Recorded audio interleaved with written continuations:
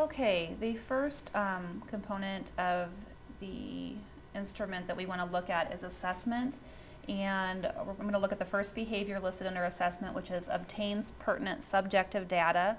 And I guess what I'm thinking for this section is that they can just do really a general status of the patient and do some focused respiratory questions based on the knowledge that they already have in their history and their orders, and just try and kind of fill in some of those gaps. I think that would be sufficient for subjective data.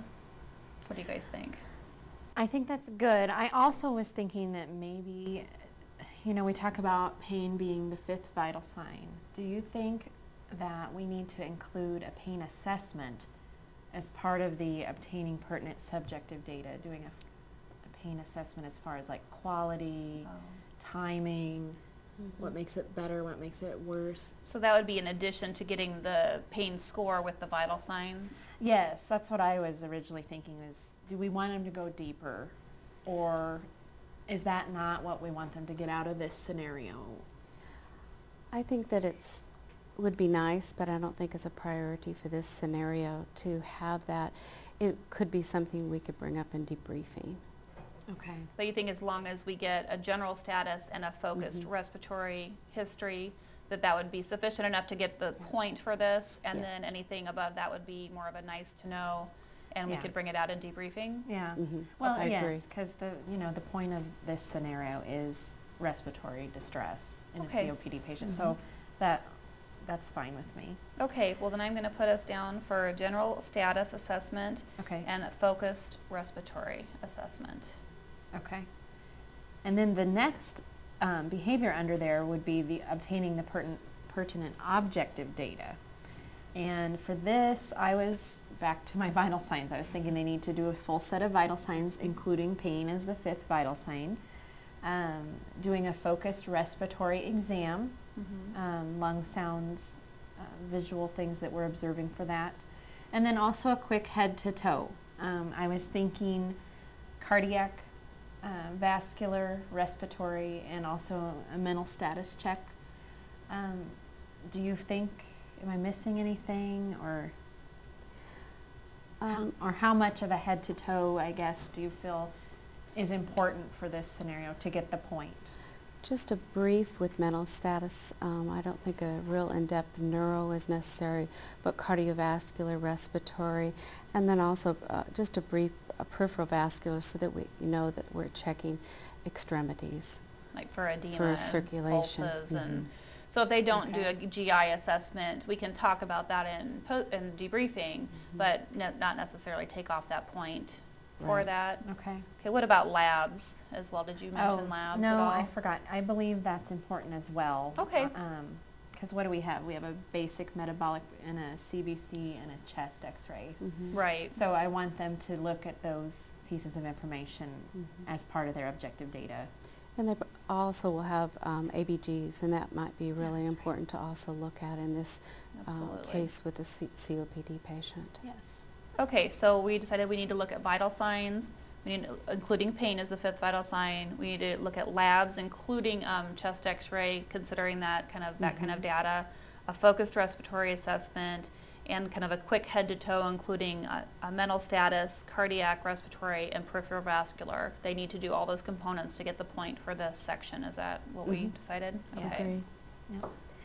The next behavior is performs follow-up assessments as needed, and looking at how the patient responds to the albuterol treatment. So that would be very important, including subjective, and to me that's pretty clear-cut in terms of what they have to do.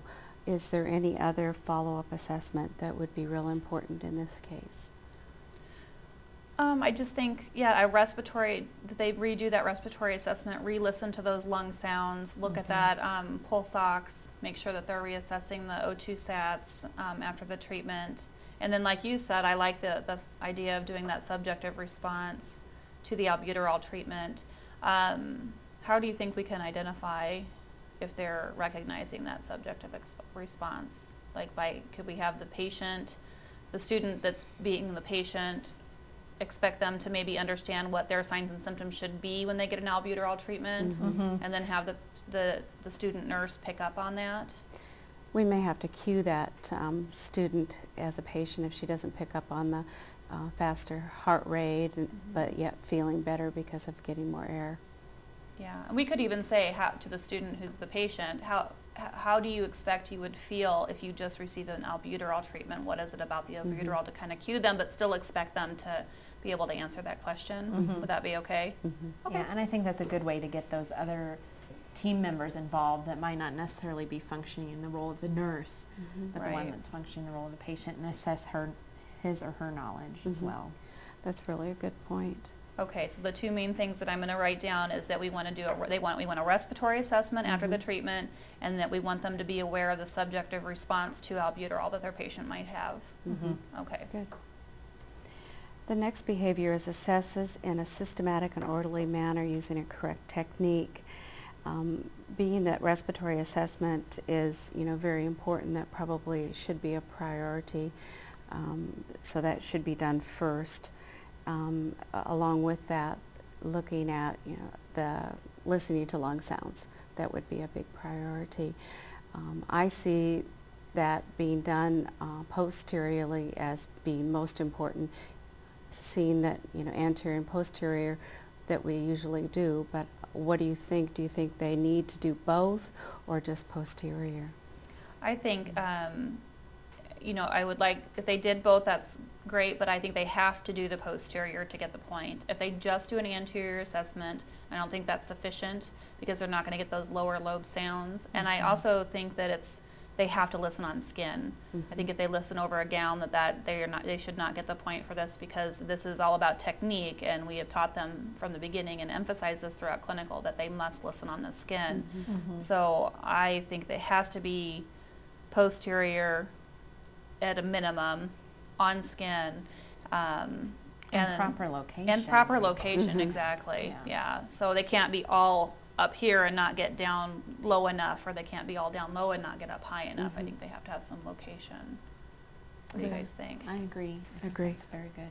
Okay, so I'll put down that we want the respiratory assessment done first as a priority, as kind of a way of ordering that, and then we want them to listen posteriorly. That's the mandatory, and it has to be on skin with relatively proper locations To get the point. to get the point. Does that sound good?